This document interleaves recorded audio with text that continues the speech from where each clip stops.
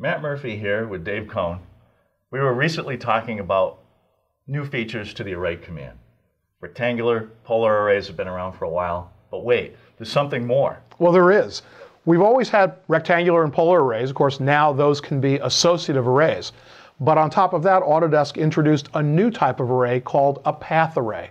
So now you can array objects along a path, and that path can be literally any kind of object, a line, a circle, an arc, or a spline. Whoa, I gotta see this one. Let me show you how this works.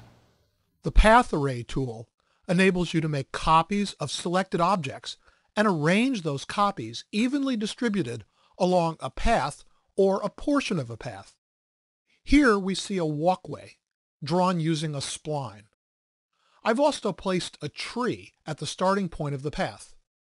What I'd like to do is to place a series of trees distributed along the side of the entire walkway. I'll use the Path Array tool to do this. The Path Array tool is located in the Modify panel of the Home ribbon. If I expand the Array Split button, I can see that there are actually 3 different array tools. When I start the Path Array tool, the program prompts me to select objects. I can select the objects I want to array using any convenient object selection method. Once I'm done selecting objects, I'll right-click. Next, the program prompts me to select the path curve. I'll click to select the spline representing one side of the walkway.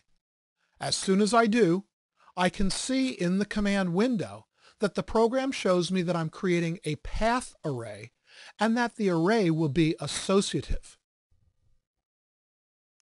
It's important to check this because the program will remember what you did the last time you created any type of array. By default, AutoCAD creates associative arrays. The program is prompting me to enter the number of items along the path, or I can choose one of the other options. In this case, I'll simply click to select the end of the path. Next, the program asks me to specify the distance between items along the path, and by default, the objects will be divided evenly along the path. I'll press Enter to accept this default.